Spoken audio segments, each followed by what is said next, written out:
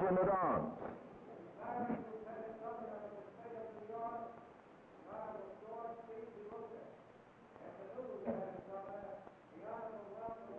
Sergeant at Arms will escort the Honorable retiring Lieutenant Governor and the new Lieutenant Governor to the platform.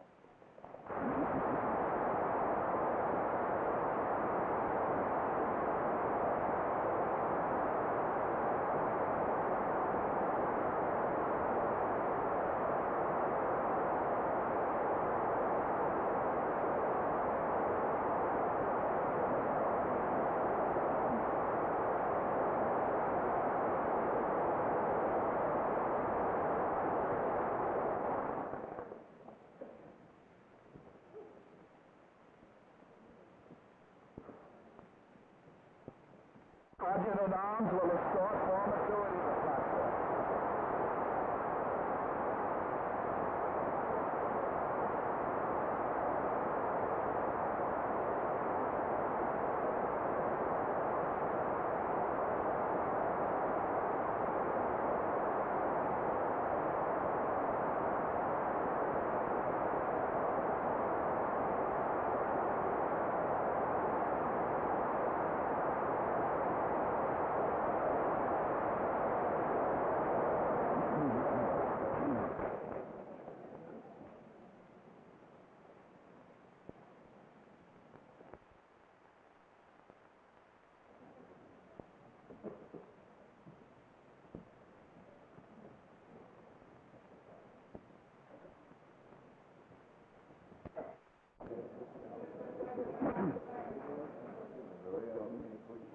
Sergeant at Arms.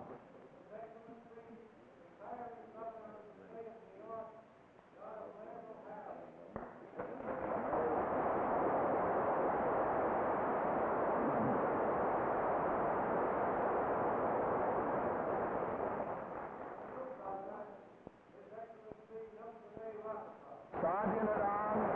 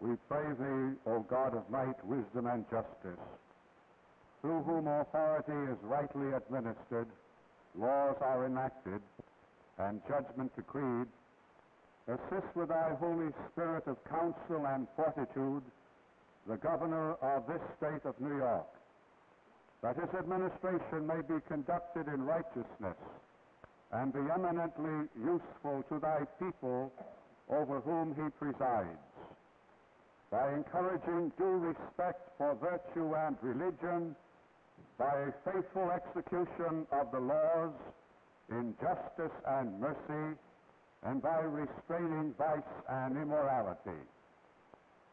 Let the light of thy divine wisdom direct the deliberations of our legislature and shine forth in all their proceedings, so that they may tend to the preservation of peace, the promotion of national happiness, the increase of industry, sobriety, and useful knowledge. We recommend to thy unbounded mercy all our brethren and fellow citizens throughout the United States, that they may be blessed in the knowledge and sanctified in the observance of thy most holy law, that they may be preserved in union and in peace, which the world cannot give. Amen.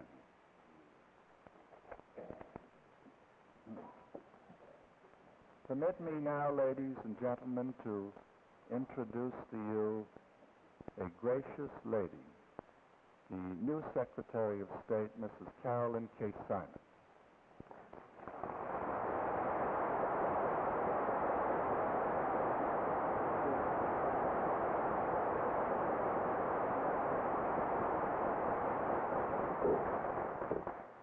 Members of this gathering will please stay standing and join in the singing of one stanza of our national anthem.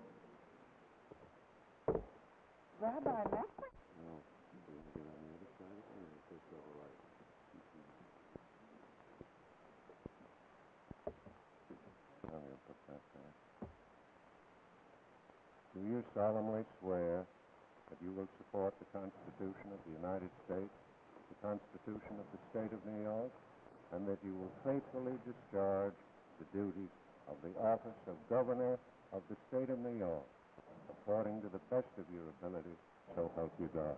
I do, so help me God. Good news.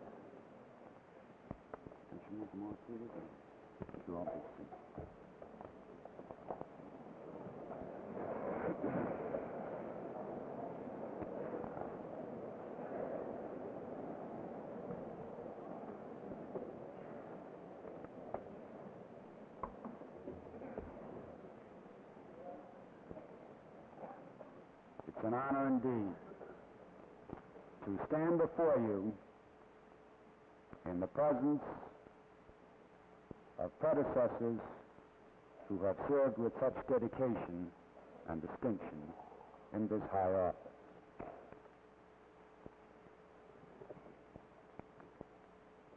As this sixth decade of the 20th century nears its end, we near too what could be the fatal testing time for free men and freedom itself everywhere. Over the span of many a century, many a generation thinks its own age is a moment of historic decision. We of the 20th century know it.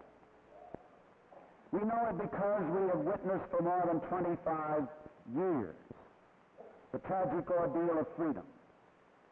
We have seen the tyrants, first fascists, now communists, strike down free nations, shackle free people, and dare free men everywhere to prove that they can survive. We know this to be a time of historic decision because we see the world divided, the weapons of war perfected to deadly extremes, and humanity seeming at times about to turn and prey upon itself. And we know something else. We know how and why this world is divided and in peril. It is divided essentially between those who believe in the brotherhood of man under the fatherhood of God and those who scorn this as a pious myth. It is divided between those who believe in the dignity of free men and those who believe in the monstrous supremacy of the totalitarian state. It is divided between those whose most potent force is their faith in individual freedom and those whose faith is force itself. It is divided between those who believe in the essential equality of peoples of all nations, races, and creeds, and those whose only creed is their own ruthless race for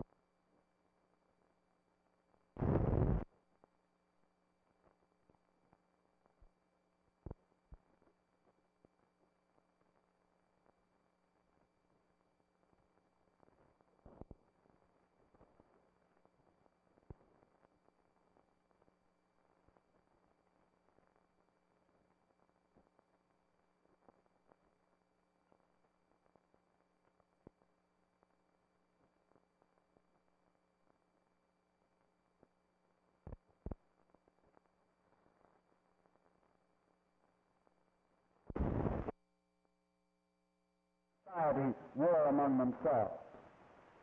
Thus does our role in the world and our duty to ourselves coincide as if they were one. We are called upon to conduct ourselves like free men, with the will and the wisdom to make freedom work. To do this, we do this not with rhetoric, but with action. We do this not simply by what we say, but by how we live. We must speed our economic growth, for upon the vitality of our economy depend the jobs and the incomes of all. We must help industry prosper and expand. We must face realistically our transportation problems. We must wisely develop our natural resources, for only in all such ways can we guard our truly priceless resources, our citizens, and their well-being. We must make more orderly, efficient, and responsible our government processes. We must put the state's fiscal house in order. We must review and revise outmoded methods of the executive branch. We must erase all administrative abuses, all marks of waste and inefficiency from our government. For only by such repairs and reforms can this government by the people be seriously and literally government for the people. We must, wherever appropriate and proper for the state, effectively serve the needs of popular welfare. We must improve and expand the security provided by our programs of social insurance and health insurance. We must encourage urgently needed investment in private housing. We must improve all our programs for the aged, health and recreation, housing, and employment. With our rising standard of living and increased leisure time, it is important that the state give increasing encouragement to the intellectual and cultural facilities for our people. In all of these areas of human want or need, Government must have a heart as well as a brain. We must truly strive to perfect the rule of our laws. We must promptly strengthen our whole court structure by thoughtful and thorough reorganization. We must, through the efficient mobilization of all forces, of all enforcement officers and agencies, not only declare but aggressively wage war upon organized crime.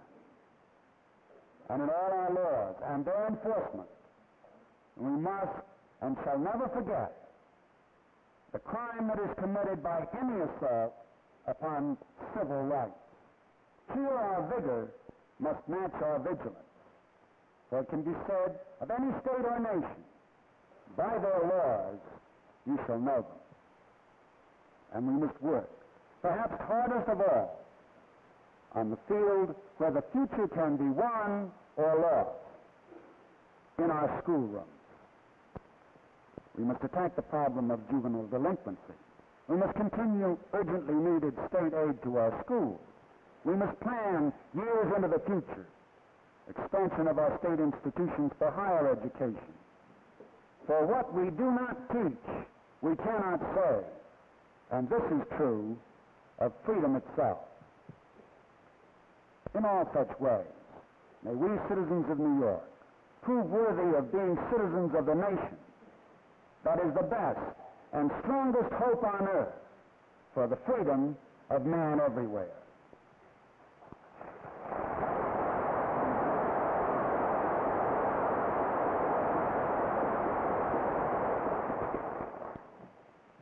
In such tasks, we can give little time or care to conventional labels or slogans.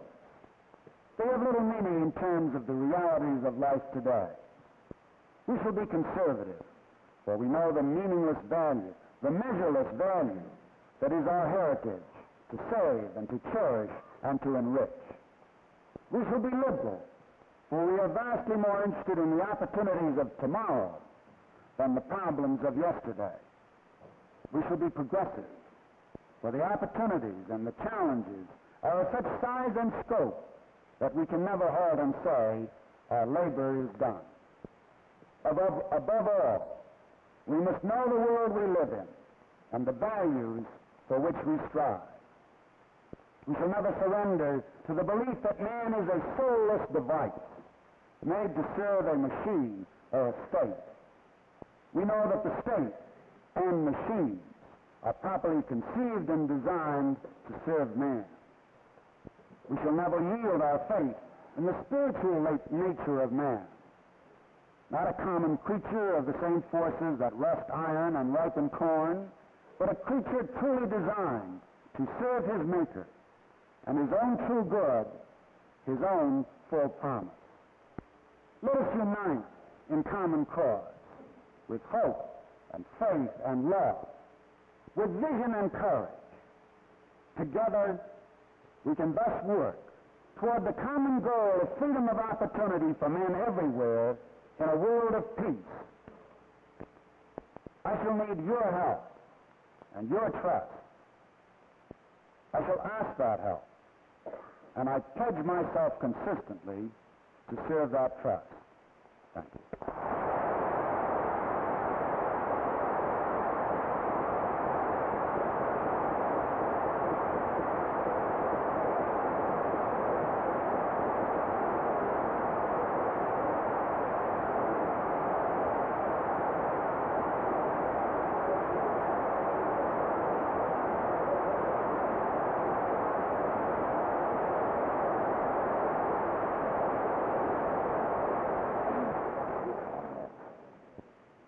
Dr. Richard E. Hanson of the Union Church of Pocantico Hills, Tarrytown, New York, will deliver the benediction. Dr. Hanson.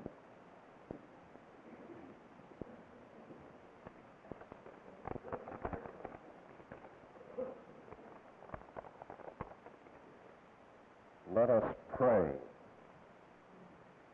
O God, our Father, we turn to Thee at this solemn moment to ask Thy blessing upon Thy servant, Nelson Rockefeller, as he enters upon his duties as governor.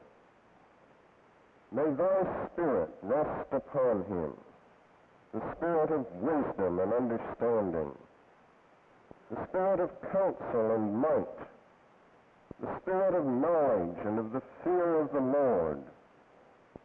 With righteousness may he judge the poor and decide with equity for the meek of the land. May he hate evil and do good. May he seek justice and correct oppression.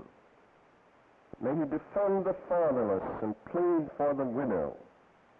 And in his whole administration, let justice roll down like waters and righteousness like an ever-flowing stream. And now may grace, mercy, and peace from God our Father and the Lord Jesus Christ be and abide with you all, now and forever. Amen.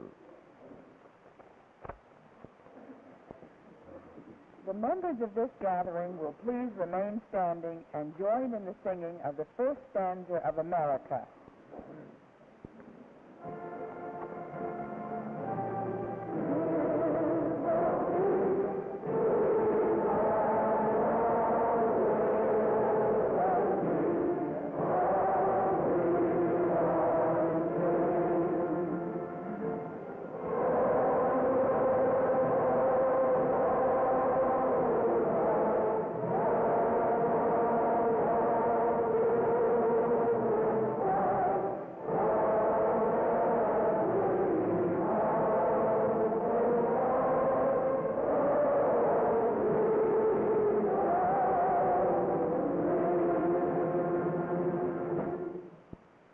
Members of this audience will please remain in their seats until the governor and his party and the escorted groups have left the chamber.